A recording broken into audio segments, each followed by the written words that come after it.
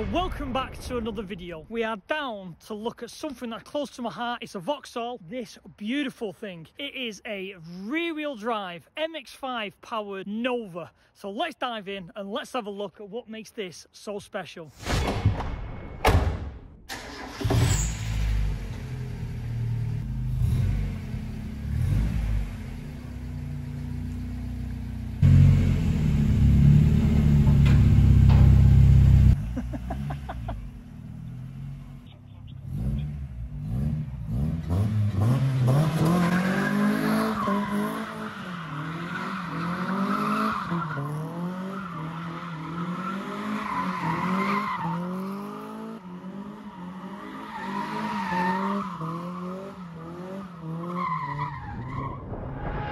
How stunning does this look outside in the sun?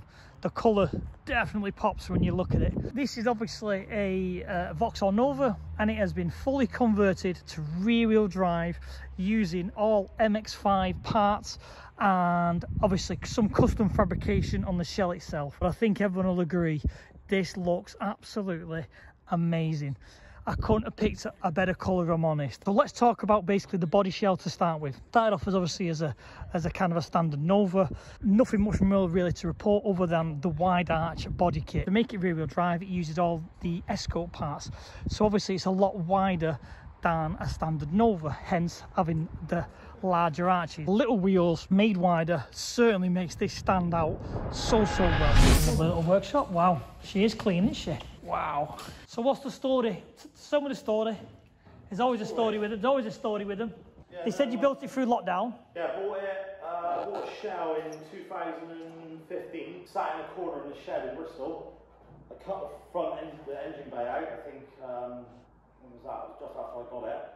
Sat an MX5 engine in. There were two bits of box section, and then just left it there. And then when I moved down here, brought it down because obviously COVID. Built it all through COVID basically. That's why it's got the number plate on it, C19, because obviously had COVID, and it's a rear wheel drive. So I thought, I'll go on it, because that's when I built it. But I reckon it's about 500 hours there. Yeah. It took me. Does mount up, yeah, it does mount up. Cut the whole floor out. So is the floor MX5? No. So still Nova, but adapted for the MX5 stuff? It's my own. Oh, right, okay. So it runs. It's got Mark II Escort forest turrets in the back. It's got standard Nova turrets in the front, but then it's got Mark II Escort front struts and Mark II Escort rear coilers. The English axle is 5-linked, so like an Escort. Yeah. HA 30-inch Escort wheels. It's got Capri front brakes, and it's got a XR 3i rear disc conversion on it. The cage I made myself. I made that. It's got Escort Mark II alley tank in the back. Yep. And then obviously I made the cage to suit basically. I had to because there was nothing, you couldn't buy a cage to fit there. So going on to the inside, this is the first time I've sitting inside. The carbon fibre door cards with all the obligatory little billet handles and stuff. Kind of usual Nova setup. Is it an Acewell? Yeah, an Acewell dash, switch panel, floor mounted OBP pedal box, very much like what I run in the Corsa. Because when you look underneath this car, it is full flat with two chassis rails, because all in here has been custom fabricated to take the rear wheel drive setup, with the ginormous, obviously, centre tunnel to take the gearbox. Again, full roll cage, which I think has all been one-off made by the owner, which obviously goes down to the back turrets. The reason why it has been one-off is because the back turrets are Escort Mark II, the turret tops, you can't just buy an off-the-shelf roll cage, so he's had to make this full custom. Magnum seats, which certainly suit the Novas to a T. The small gear stick like the MX5, floor-mounted passenger footrest, and a giant rear view mirror. And I do like where they've tied in this area as well, because not many Novas do that. The question always going to be, why did you go the MX5? Why didn't you go red top and rear wheel drive the red top? Heavy, and everyone's done that, aren't they? Yes. Yeah, and I thought MX5 is different, easy because it's cheap, but also it isn't the most powerful thing. You know, I never built it for that. But yeah, it was just a fact of I wanted to do something different. No one else had done it. Yeah. So that was why I done that really. That was really. Wow. And obviously I could sling it right back, get the weight transfer back. But yeah, I just made the tops fit Mark II Escort. Yeah, the Mark II Escort stuff. And then where the original arms bolt in a Nova, we fabricated the mounts off of the subframe to fit onto the chassis look. So the MX5 drops straight onto it. Yep. So it's an MX5 engine mounts with Escort, World Cup Cross member. I see. Yeah. As you will have heard, this is obviously an MX5 setup. Top mounts have been adapted to take Escort Mark II setup. So basically, the front struts are complete Escort Mark II. That's the original Nova, obviously fully adapted further down. Bulkhead's been chopped, which has been fully adapted and plated, which again the owner has done himself. It has the Escort Mark II cradle, which has all been basically joined into all this lovely space frame setup, which all goes into the roll cage system. Beautifully done. And again, from what I can gather, it's still an original of the 1.8 MX5 engine, bone stock, but does it need any more because the car's still quite light? But as you can see, the work on this thing is absolutely top notch. It is so nicely clean and done.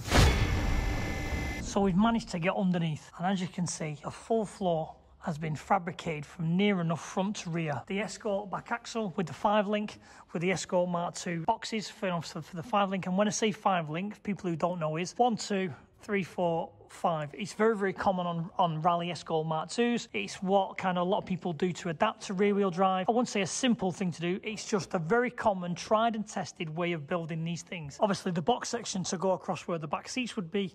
And what he did do is when he cut all the floor out, it had a piece in here which kept the floors apart.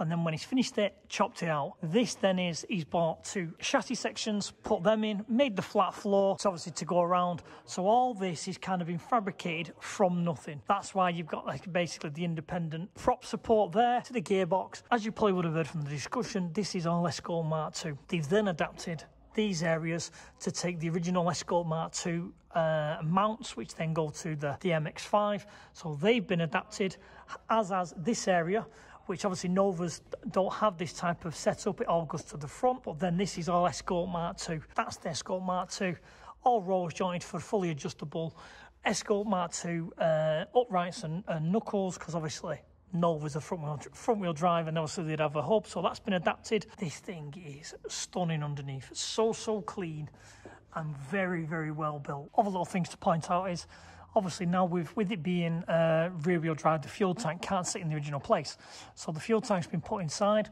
with obviously like a small drop down area, which helps obviously with fuel slosh. Come down into the pump filter, and then off it pops down to the engine. If you think of a standard Nova, it's a solid beam with the fuel tank. The fit and finish of this build is very clean. It is freshly been done. It's probably done around 60 miles since finishing. Let's dive in. So these are Escort Mark II shocker top turrets, which again ties with all the underneath, because all the rear end running gear is Escort Mark II.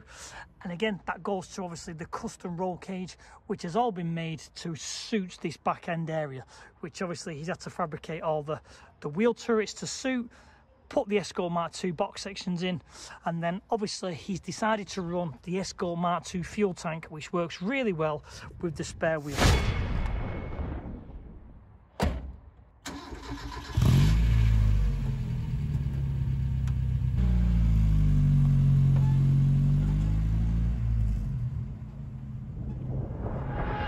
Right, we'll sign this video off. I love to see that people are still spending so much time and effort, especially restoring Novas, into not just back into concours condition, into still putting their little twist on them, because this thing is amazing. I think you'll all agree. I know a lot of Novas that have been built in the past, and I think I'd like to say I know a hell of a lot more that are out there now.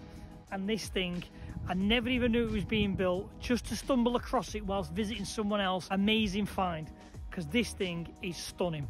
So I will sign this one off. I hope you've all enjoyed seeing this beautiful Nova, and I'll see you all on the next video.